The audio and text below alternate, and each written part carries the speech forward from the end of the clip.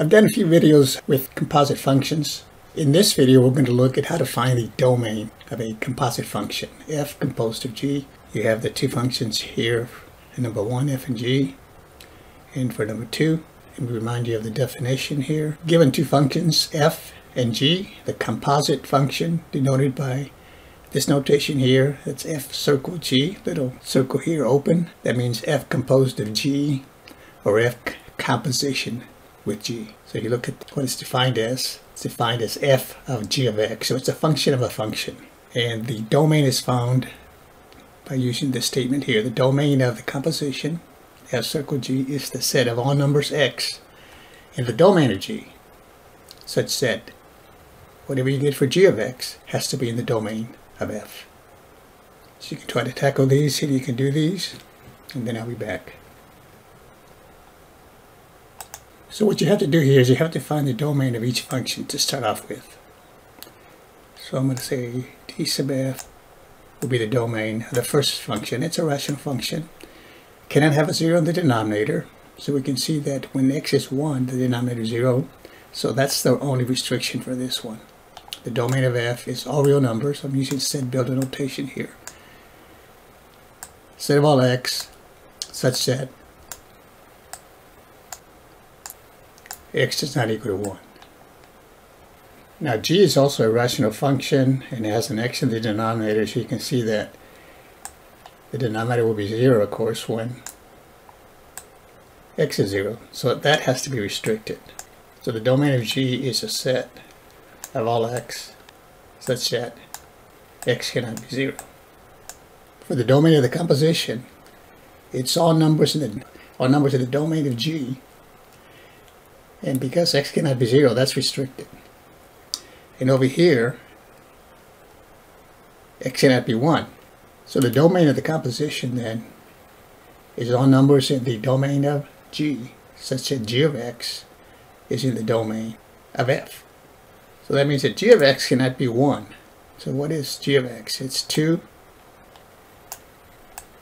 over x. That's g of x. So the restriction is it cannot equal to 1, because 1 is not in the domain of f. So what we do is we solve this for x. 2 over x equal to 1 multiplied by x. So 2 would be equal to x. And because g of x cannot be that, cannot equal to 1, that means x cannot equal to 2. So the domain of the composition function, f circle g, is a set of all x except those restrictions. From the domain of g, we know that x cannot be 0, so that's out. And because g of x has to be in the domain of f, x cannot be 2. So that's the answer to the first one. That's the domain. Set of all x such that x cannot be 0, x cannot be 2. Now it might not be clear to you why x cannot be 2 other than what we just said here, but if you go ahead and find the composite function of f with g, let me just show you. I'll clear this for now, but this is the answer here. X cannot be 0, x cannot be 2. And x cannot be 0 because of right here, it's only numbers in the domain of g. And x cannot be 0 for that domain. So if we clear this, if you were to go ahead and find the composition of f with g, so here's f of g of x. Remember, g of x is 2 over x. So we evaluate f, and f is 3 over x minus 1. So if I replace the x by 2 over x, I get this here. And then if I multiply the numerator and denominator by x, I get this right here. And notice, it's still a rational function, 2 minus x in the denominator, and you can see that denominator will be 0 at 2. X cannot be 2. And that's why it comes out the way it does. The x not equal to 2 comes from the restriction on the domain of f, and the x cannot be 0 because of the restriction of the domain of g. Now for this one here, the domain of f, it's a polynomial function. no restrictions. If you think of the graph of a polynomial, it's nice and smooth. There's no gaps or anything on the graph. The domain of f, I can say either all real numbers, or I can just write minus infinity to infinity. It means no restriction. So it's all real numbers. Now for G, we have a square root. So we deal with domains, we deal with only real numbers. So if you have a negative under a square root, that's a imaginary number.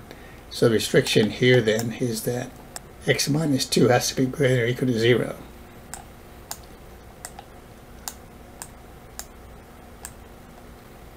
Which means x has to be greater than or equal to 2.